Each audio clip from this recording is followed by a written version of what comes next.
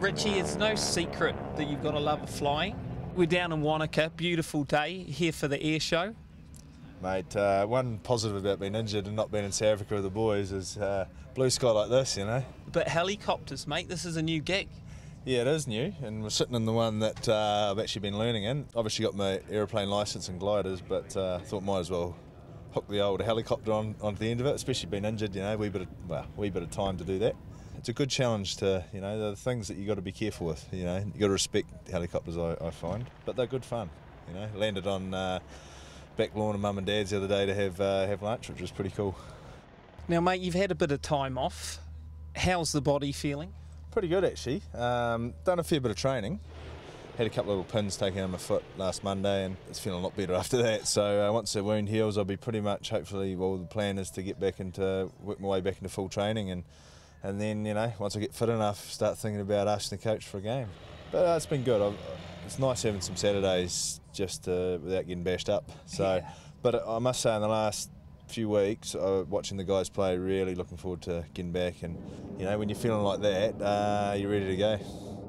It was a pretty full-on and emotional and taxing year last year. How's your state of mind?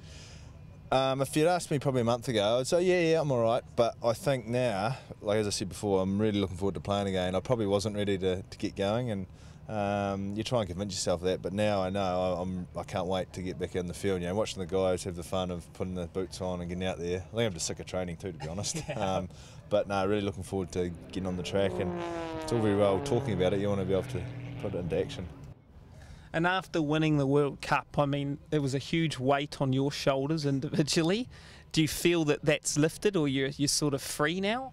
There was a weight. I think just my own personal point of view, it had been through two mishaps at World Cups, and I didn't want to have to think about a fourth one, you know.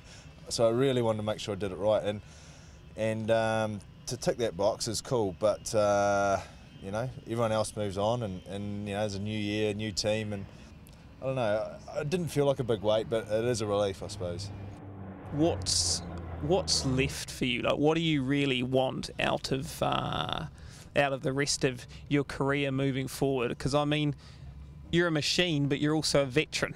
I don't like being called a veteran just yet, but I think you've got to reassess what gets you up and going, wanting to play, and I still feel like I can play better, you know, and that if you thought you couldn't play any better, that'd be time to move on. So I really want to see the Crusaders do well, for starters, you know, like we haven't won the competition for a while, and we got close last year, so that's a real driver. And I want to see the All Blacks. Yeah, we won the World Cup, and you call yourself world champs, but you want to play like that and stay there. And yeah, I just love that challenge of going out and meeting all the rest of the top teams around the world. I think as you get towards my age and stage of the career, you know it's not going to be around for much longer, so you really want to make the most of it. And perhaps the last 4 years it was that intense. I enjoyed it, but I didn't perhaps understand what you're doing. I want to make sure, without changing anything, your standards, if not be better, really make sure I enjoy however long I got left. Well, Richie, thanks very much, mate. It's been good to catch up with you, and thanks for letting us see your chopper. Mate, and probably I've got about 4 or 5 hours to go, and then I could have taken you for a ride. You're probably quite happy that I haven't got it, eh? My old man might have to be the first one to go for a ride. Even he's a bit sort of, I don't know. A bit scared. Something about choppers, eh?